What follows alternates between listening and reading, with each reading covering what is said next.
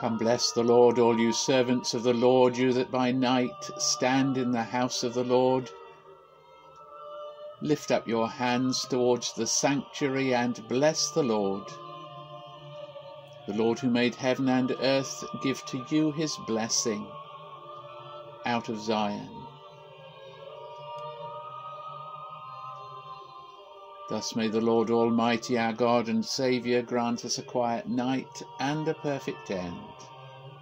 For our help is in the name of this Lord, who made the heavens and the earth.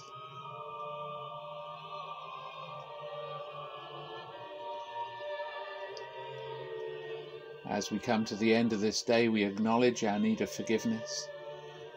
And so together we say, Most merciful God,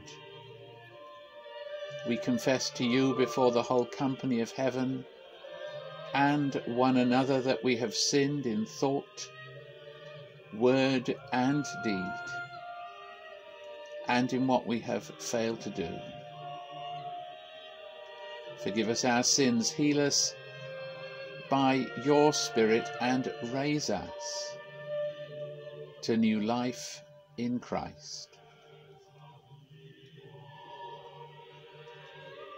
Amen.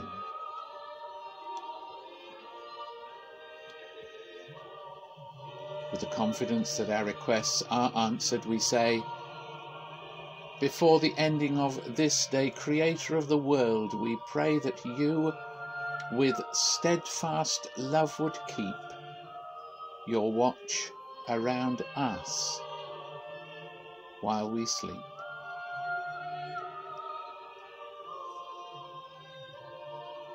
But before we sleep, we long to hear from God in his word, and tonight we listen to Psalm 106 verses 2 and 48, which read, Who can proclaim the mighty acts of the Lord, or fully declare his praise?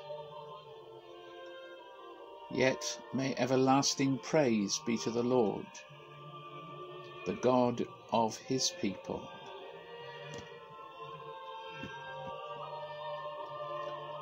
The psalm writer knows that when we have said everything about the Lord, we've really said nothing at all.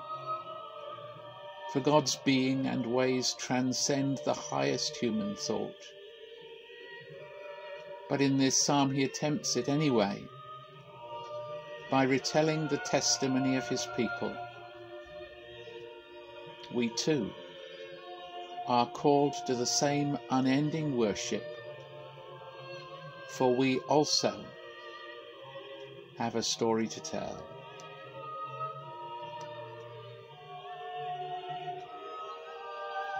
Our Lord and God, words fail, our thoughts flee, and our hearts are overwhelmed before your ineffable greatness and power. But in the darkness, we see, conceive, and feel enough to join the chorus of eternal praise.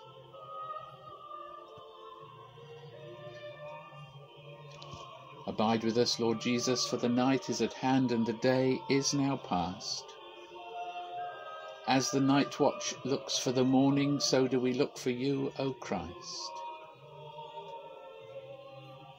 So may the Lord our God, Father, Son, and Holy Spirit bless us and watch over us.